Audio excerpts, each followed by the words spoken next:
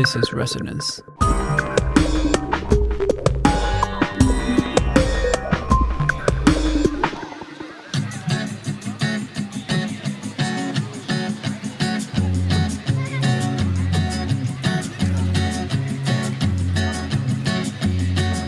Solo voy con mi pena, sola va mi condena.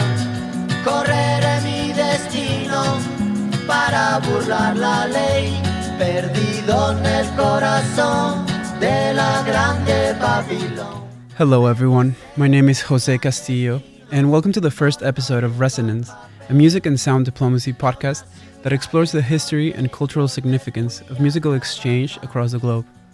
The series seeks to highlight the impact and potential of music diplomacy initiatives at the state and non-state levels, and to strengthen the case for music as an important tool of cross-cultural communication in the arsenal of public diplomacy. Playing in the background is French-Spanish traveling musician Manu Chao, performing Clandestino. Manu is what I consider to be a worldly musician that exemplifies the musical exchange and the influence that different cultures can have in one's creative output. He's lived all over Latin America and collaborated with street musicians there in Europe and North Africa. And he's used a lot of the sounds that he's gathered from across the world and the message in a lot of his music. Clandestino is a song in Spanish that deals with borders and immigration between Europe and the Third World. These two topics will be prevalent in today's musical discussion. Joining us in our debut episode of Resonance is American author, professor, music critic, curator, 2016 MacArthur Fellow, and the new chair in cross-cultural communication at Annenberg School of Communication and Journalism, Josh Kuhn. Welcome to the program, Josh. Thank you, Jose. Josh, much of your academic work revolves around the musical crossover between the United States and Latin America. Can you tell me about your findings regarding the musical hybridization of these two cultures and the sounds coming out of the U.S Mexico border? Sure, but first we got to talk about Manu, man. I mean, Yeah. that's a track that, is 20 years old, I believe, this year. It's the 20th anniversary of Clandestino, of that record. And sadly, the things that Manu was singing about and writing about in that song, about one's destiny to be running from the law, one's destiny to be displaced, one's destiny to be dislocated. And in the video for that song, one's destiny to always be judged and evaluated by what documents you hold, whether it's a green card, a passport, a visa. These are all issues that 20 years ago felt urgent, given the state of the world, and they're issues that, 20 years seems like today. Right. And so the messages of Clandestino and the messages that, politically that song is getting us to think about are messages that are everywhere right now. And there are more musicians than ever before are writing about these very same issues of dislocation and forced migration. We're obviously living through it this very moment with the so-called caravan coming from Central America and the impact of all that movement on the way that music's being made. So I just wanted to say that just as a shout out to that track. Yeah, you actually, I think the first time I heard your name was in a YouTube video where you were interviewing Manu. Yeah, I've been writing about his work since the 90s. I've been writing about his work back to Mano Negra, his first band. Not his first band, but his first kind of major global band. He was in a number of bands before that, but Mano Negra was incredibly important in the evolution of what became known as rock en español, even though it was rock en español, but rock en francés and rock en Arabic and lots of other things. But was particularly, a couple of their records, an album like Este Casa Babilón was like a masterpiece for Latin American rock culture. Totally, yeah. Super influential. So I've been writing about him about that music for a long time, and then interviewed him multiple times. I used to have a show here in Los Angeles on TV it was a music video show called Rockamole. We had him on probably 3 times, I think. Oh, cool, yeah. There's one stray YouTube video out there of that has all the different versions of my interviews with him. Oh, great. I know he doesn't perform here anymore. right? I can't remember the last time he performed in the U.S. But we had him at USC. I mean, we had him here. Yeah. When was probably 5 years ago or so. Okay. Interviewed him in the Annenberg School in the auditorium, cool. And he performed acoustic, and we talked. And I actually don't know what he's up to. I know he's been producing a lot of other artists right now, and writing with a lot of people. Yeah, he's been a major player and influencer in the way that the commercial music world is being pushed to think about issues of identification, documents, papers, borders, etc. Yeah, and this song, like we were talking about, Clandestino, is about borders, and it's not specifically the borders in America right now that we have with Mexico. They're the European borders, but the same issues apply. True, although that song actually was born from his experiences at the U.S. Mexico border. Right.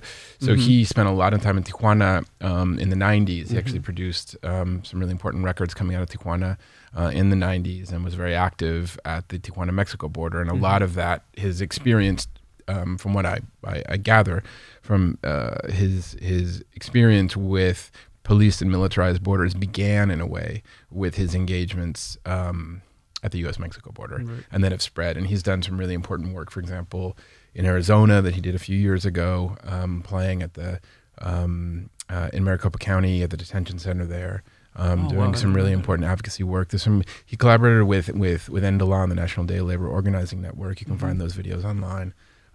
So he's, the U.S. Mexico border has been I think it's safe to say, a pretty central geopolitical spot for him in the evolution of his music. Yeah. So just going back to the border and you talking about Tijuana,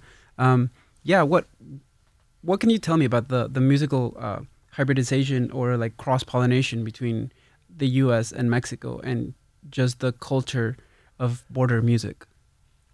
So there's lots of ways to answer that. So it's very different to talk about the cross-pollination between the U.S. and Mexico as it is the U.S.-Mexico border. So cross-pollination between the U.S. and Mexico has existed, at a level of commercial and stylistic influence for a very, long time, in terms of the presence of major record companies and record labels going back, I would argue, to the very beginning of sound recording, to the very first time that even the Thomas Edison sent a Edison cylinder record player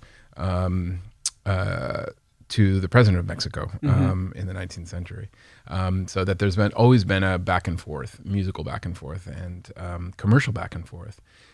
So if you look at, for example, the evolution of music in Mexico City and the impact of rock and pop music in the United States from the 1940s on, right? So much of that was actually shaped, not exclusively, but predominantly shaped by commercial forces and industrial forces of the export of music from the United States and its impact on Mexico.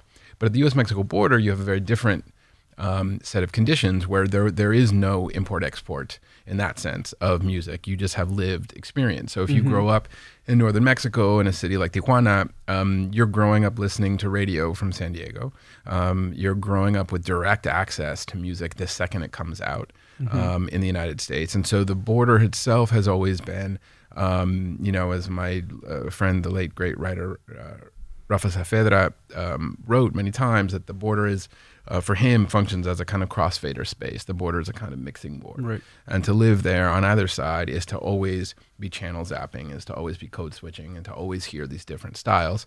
That has greatly influenced the way that music in a city like Tijuana or a city like Juarez, and arguably, though it's a slightly different story, but somewhat similarly, farther south in Texas, in Monterrey, where you have the profound, immediate impact of musical cultures, dominant and subcultures from the U.S. That are kind of digested,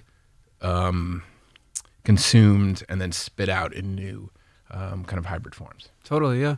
I think one of those the hybrids that you talk about is the influence that, let's say, banda music had in hip hop nowadays. I think we have with us a song that you've discussed. I want to play it for the public really quick, and we can talk about it. Cool. This is Quid, and the song is called No Hay Manera. Algo que muchos han tratado, pero ahora solo Ep.1 ha logrado. No hay manera de que puedas parar esto. Como un corrido, Acuera regresado con un nuevo sonido. Empezar a hacer feria en manera de un rey. Un juego muy avanzado para un güey. Vivo mi vida y diario la reposo. Un par de morros con viejas pero no esposo. Y me puedes hallar en la calle cualquier tipo, gastando feria con mi equipo. Parece que me hice padrote, mis bolsas no estimo. Hasta cambié la moda que camino. Y piensas que soy falso, pónteme de frente. So let's talk about this song. Do you consider this song a representation of the Mexicanization of SoCal, of Southern California? Sure. I mean, I think it's a song that, you know, now belongs to a particular moment more than anything. I mean, this was really a song born out of that kind of key moment in the 1990s when banda music took over Los Angeles and took over the Southern California airwaves.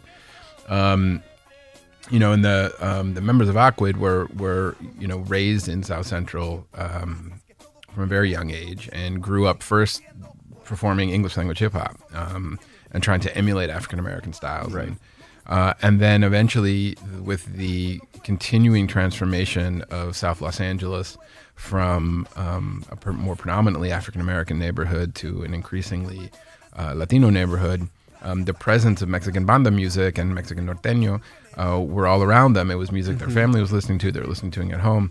And they started thinking, well, instead of trying to imitate something that we are, quote unquote, that we're not, why not try to take the things we love in contemporary LA hip hop and mix it in with the sounds that we're hearing at home and the sounds in our neighborhood. Right. And so they were at the kind of tail end of that musical shift that I think, you know, most people would put as that kind of started in the early 1990s, where banda became what it is now, which is not a music of Mexico per se, though of course it still is, but really banda became a soundtrack to Los Angeles.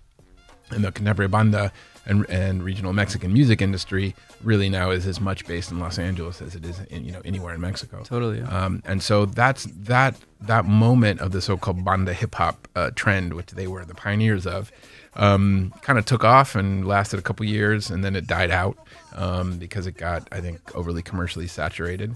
So that particular mixture of banda and hip hop we don't hear so much anymore, though hip hop continues to influence the way that banda producers are making music. But you have fewer, that I'm aware of at least, fewer right now, 2017, 2018, fewer examples of Spanish language hip hop based in banda and norteño. So it still exists, but not in the same way that it did when that track came out. I just think it's a very interesting combination to just have very traditional, quote unquote, Mexican music with an American form of music, which is hip hop, and how hip hop can actually adapt to different sounds, and not just folklore, Mexican folklore. You can hear hip hop all over the world, the way it was adopted in Japan, for example, or in Brazil. So that leads me to my next question. In a culture shaped by immigration, what do you consider to be American music? We're talking about hip hop right now, but let's say what happens when music like hip hop and rock and roll reach foreign audiences? What happens in that exchange? You know, I think on the one hand, I do want to address the music and diplomacy issue because, you know, in your opening, you mentioned that there's both the way that music is used by the state and then the way that music is used not by the state. And so I think it's really important to draw that Yes. difference because, you know, most of the way that music has been used by the U.S. government in global diplomacy, there's lots to debate about this, of course, but there's lots of nuances. But I tend to, you know, want to always push back and be cynical about the way that the U.S. government uses popular music as a so-called soft power tool. All too often, the music that is being promoted by the U.S. government abroad comes from populations who are often brutalized and marginalized domestically. And so I've always been uncomfortable with the way that what a number of scholars talk about is the kind of way that music and other forms of popular arts and popular culture are kind of over-enfranchised, whereas the people making that music are disenfranchised. Right. And so there's a long history of the U.S. government, for example, you know, loving jazz and promoting jazz all over the world as American music. Well, if jazz is American music, then why aren't the people who created jazz and make jazz treated as equal Americans, right? And that's still a problem. Totally, yeah. And so now it's the parallel hip hop. It's a parallel hip hop, but it's all kinds of things. I mean, I had lots of these conversations with my friends in Ozomatli, who did, I think, 3 State Department tours, and they have lots of complicated feelings about the way that they were being used on the one hand by the Bush administration, but on the other hand, the way they were using the Bush administration to further their messages. So once they got on stage, they got to do whatever they wanted, and they got to create alliances in Asian communities and African communities and Middle Eastern communities that perhaps state policy was actually not doing. Right. And so there's all kind of, I'm not trying to take one side over the other, but I do think there's always been a disconnect between what culture and what music is promoted as a representative of America because it makes money, because it's great, because it sounds good, but that doesn't actually line up with justice and equal rights on the ground for those populations in the United States. I mean, I remember even, this is probably 10 years ago now, or much had to have been a little bit more, when I think it was under the Bush administration, when there was like a program to promote like Iraqi hip hop, you know, and it's like, well, you're promoting Iraqi hip hop while you're bombing Iraq, you know? So there's a way that the use of music can be disingenuous and really dangerous by the state, but there's also a way, like you said, and, you know, if you read, you know, the great Penny Van Eschen book about jazz diplomacy, she gets into all of those different ways that musicians were able to push back against state policy and actually critique American racism and American nationalism from the microphone of being musical diplomats. Right. And that's crucial. And I think you'll be hard-pressed to find musicians who don't do that. Right. This is not the same as like doing a you know, military tour or like playing for the troops and that kind of thing. This is very different. And I think those are, you know, that there's a, if you're doing a diplomatic tour, it allows you more freedom to critique than if you are doing a more traditional playing for the troops kind of thing. You wouldn't necessarily recommend a state-driven music diplomacy. Maybe on a non-state level, you would be more open to it, or you think there's ways that we can shape state-driven music diplomacy? Let's say, for example, Brazil and with Gilberto Gil, how he reached the halls of diplomacy with his reggae and his message of social inclusion. What do you think of that? Was that a good example? Maybe it got us Bolsonaro. I mean, you know, I'm not trying to be, you know, I live my life with music, and that's all I do. I believe in it more than I believe in anything. Right. But I'm also careful not to overstate the power of what it can do. I think that music can be radical and revolutionary and build alliances that are otherwise impossible. But I also think it's important not to confuse musical alliance and musical collaboration with actual policy change. Right. And so I'm always suspicious of state-sponsored anything. Right. Period.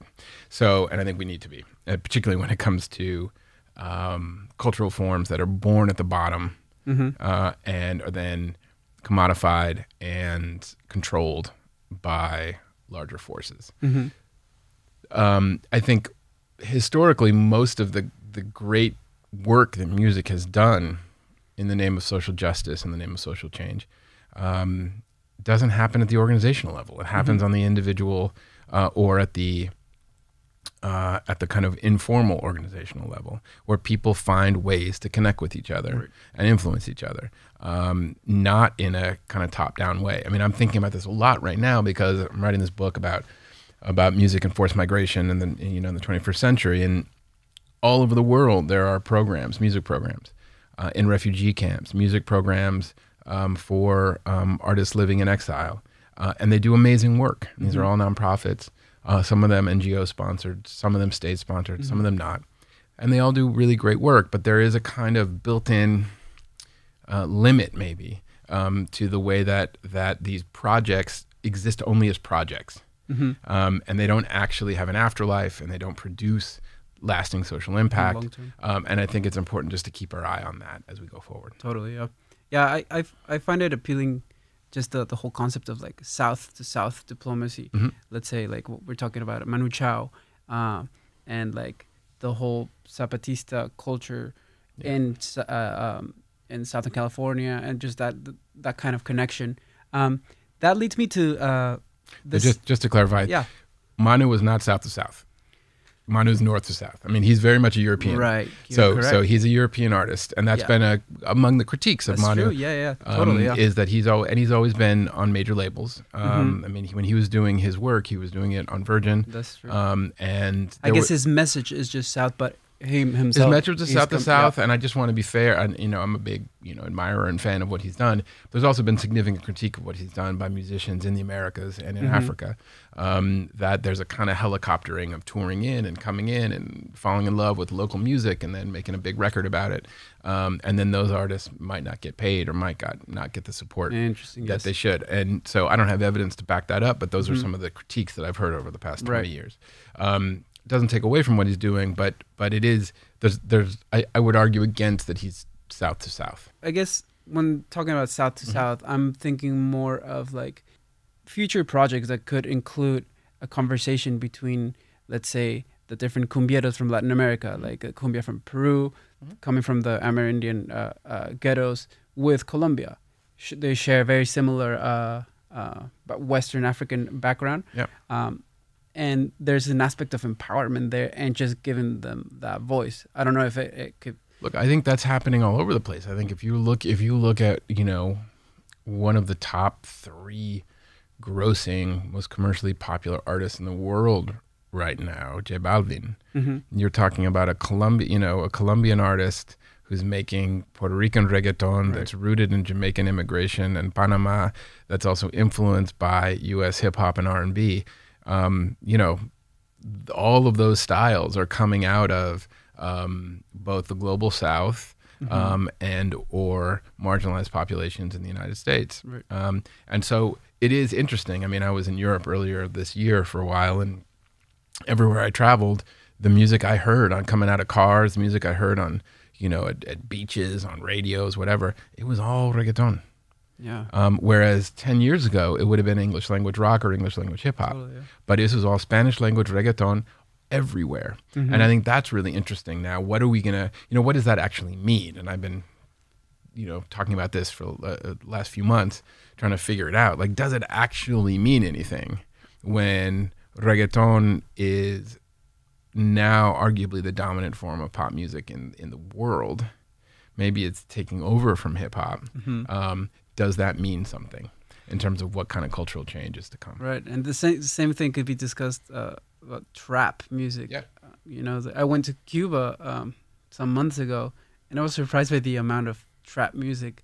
It's in Spanish, obviously, but it's very similar to the sounds coming out of here. Very interesting stuff too. Yeah, and that's everywhere. I mean, you could even do a tour of Spotify playlists. I mean, there's a fill in the blank trap playlist for multiple locations around the world. I mean, the Arabic trap movement's massive.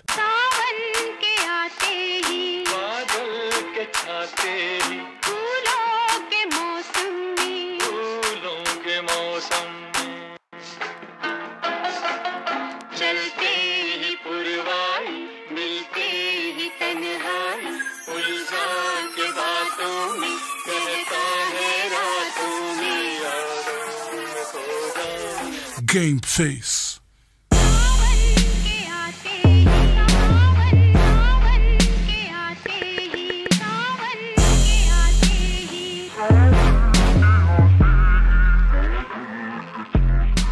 But it's similar to what you were saying before about hip hop as a malleable platform, right? I mean, part of what makes hip hop and is what has always allowed hip hop to quote unquote go global and influence people around the world has been its connection to political change, its connection to propositions of radical social revolution, of Black pride, and you can then take that, Black pride and Black rage going back to the 1980s and 1990s can be flipped into Palestinian pride and Palestinian rage, Brazilian pride, and et cetera.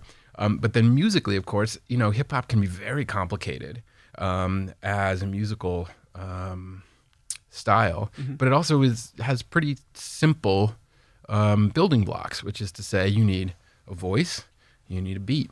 And if you look at why trap has taken over, it's like it's a rhythmic pattern that once you learn how to emulate it and program it, which is not an easy task. I'm not saying that at all. But then it's a blueprint, and then you can just lay rhythmic storytelling on top of it, and so it travels well. I mean, hip hop's a very portable. It's a very portable platform, which is, and all platforms that are portable have immense political potential. I fully agree. So let's move on to this short section that I call the musical piece breakdown. I'm just going to play a song that I chose. We can discuss a little bit of the DNA behind it. And since we have you, we can discuss a little bit of the political message behind it. Sure. So the song is La Bamba Rebelde. I don't know if you're familiar with it, with Las Cafeteras.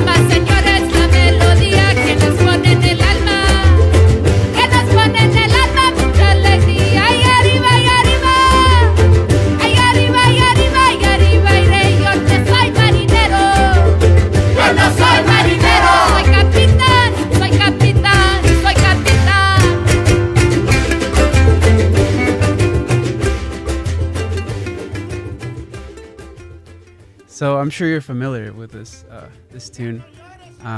I chose it not only because it's a remake of La Bamba with an East LA twist in Spanish, obviously, but I find it interesting that obviously La Bamba has West African roots, and it's considered a huapango, son jarocho, and it's a song that shows the amalgamation that we're discussing. This happened through slavery, of course, forced migration. And that combined with the Spanish influence of colonization. And I just find it fascinating that a song like that becomes a Mexican folklore standard in a way. And then it can cross the borders and become a more of a politically a political message for these group of Chicanos in East LA, speaking out for the marginalized and the undocumented. What do you think of this? I mean, La Bamba is a very, very important song for the work I do, and a very important song for Southern California and Los Angeles, and for all the conversations we've been having. As you said, it's a song that is impossible without the history of slavery and its connection to Mexico, without the history of colonization in Mexico. It's a song that has, in its original form, that's rooted in a revolutionary politics, a Bamba as a revolution. And then as it moves north with Mexican migrants, and it starts moving north with Mexican musicians, with Mexican bands and musicians, particularly in the 1940s and 50s, and then gradually with Mexican migrant families who start to immigrate to Southern California, becomes, a kind of iconic pop song of Los Angeles and Southern California with Richie Valens. And Richie Valens' relationship to this song is really, really important. That often gets, I think, erased from these stories. Is that his parents met at a World War II munitions plant in Long Beach before they moved to Pacoima. He grows up speaking English, not Spanish. He learns the song in Spanish from his aunt. and writes it. She has to write it out on a piece of paper for him to actually learn the Spanish. He wanted to be a black musician. I mean, Richie Valens, before he was Richie Valens, was Little Richard of the Valley. He wanted to be Little Richard. And in fact, on the original La Bamba recording that he made with Bob Keane in Silver Lake, that he made in Hollywood, they rehearsed in Silver Lake. All the players on that original recording were African American. Major black musicians from Louisiana, from the U.S. South, who had migrated to Los Angeles in the 1940s and 50s. Some of the most important session players. And so here you have this song that becomes a huge hit with Spanish language listeners, but also non-Spanish language listeners, that is actually played by African American musicians by a Mexican American who doesn't speak Spanish, who is singing a song that he knows from his family, and the rhythm that he records it in is actually not the original rhythm; it's a cha-cha-cha. So it's Afro-Cuban at the same time, and then multiple artists since then have done versions of La Bamba. This is a song that's been very important in Los Angeles. Obviously, Los Lobos takes it to kind of another level, and then helps to bring new light to Richie Valens' career and legacy. But the whole Son Jarocho movement in East Los Angeles and Boyle Heights, there's so many groups before Las Cafeteras who have been using La Bamba and talking about La Bamba. So this is a song that has a lot of flexibility and a lot of meaning for so many populations. And I think it's a great example of how music travels, and then how music can be used by different communities and different generations to create new kinds of statements. I totally agree. I think also the aspect that it's an easy song to play, and a lot of folk music is very simple, and that provides accessibility to a lot of people. Because I think sometimes with music like jazz, classical, of course, it's limited to a certain population that has to dedicate years and years of discipline, as opposed to more street, just pick up guitar, make some sound. But I do want to say there's nothing simple or pick-upable about Son Jarocho. This is a very complicated tradition. Right, but I mean, like in terms of when you're raised in that culture, sometimes that's it. It's part of your rhythm. Absolutely. I know it's a little harder for people that have never been exposed to rhythmic, like the triplet rhythmics of West Africa to catch up to that. But when you're raised with that, the same thing could be said about Afro-Cuban music. I know they do a lot of musical exchange, and they send musicians to Cuba to learn their rhythms, and it's harder because it's not part of your culture, I guess. But yeah, so just one last question before we wrap this up. Let's bring it back to public diplomacy. Public diplomacy emphasizes listening as a crucial step towards cultural understanding. You advocate learning through listening and have highlighted the shared experiences that are created by engaging and listening to each other. How does listening create community? Well, I think listening is the first step towards any kind of coalitional connection, right? So, if you are gifted with the ability to listen, right, and you can hear music, you're already from birth already unconsciously aware of the fact that your identity, one's identity, is based in large part on somebody else's sound story. What I mean by that is, if you listen to a song that you love, a song that becomes your own, that you think this is my song, my favorite song, it's a song that has literally entered your body, right? It's entered your body through vibrations, into your blood, your tissue. That's someone else's breath. That's someone else's soul. It's someone else's body. It's someone else's blood that becomes yours. And so music is a really important platform to begin conversations about how to think about relationality. So it can help to break down these mythic constructions of a self that has nothing to do with the other. Right. There is no I without you, no I without thou, to use the famous, Martin Buber formulation. And music is a way of doing that. No team, no assembly, no organization can exist without listening.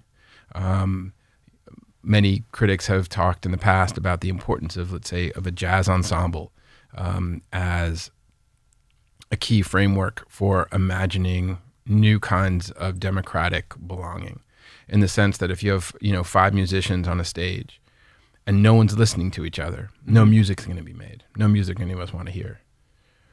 In order to make something out of a collective, every individual who's part of that collective must figure out the difficult task of how to be oneself in solo at the same time that one is listening to somebody else's voice, so that one can figure out who one is. Right. And without that listening component, there is no us. There is no we. There is no we without the multiplicity of individuals listening to each other before and while they're speaking. And so listening can, I think, be a really helpful tool of mediation in that way. It can be a really helpful way of making sure that any kind of coalition is based upon this radical knowledge that in order for me to speak, I need to be listening to what someone else is saying.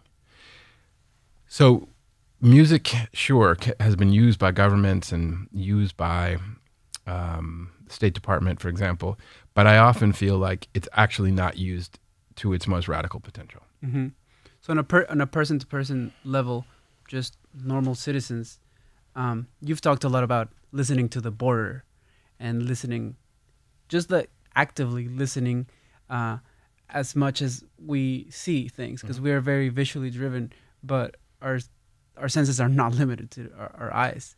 How can we listen better at the borders and at the people that need to be listened to the most? I mean, listening has always been active versus hearing, which is traditionally thought of as more of a passive experience. We hear without meaning to, but we must listen with meaning, just as the way we can think about in the history of Western knowledge, of Enlightenment philosophy. The idea that vision is the thing. By focusing on something, knowledge comes. That intelligence and rationality and knowledge are all based in these ideas around vision, of being able to see a particular way that produces vision. I think we need to, I and countless others have argued that we need to be advocating for the same thing through sound, right? That just in the way that we can focus with our eyes on a particular idea or a particular problem or a particular issue, we need to be listening for things.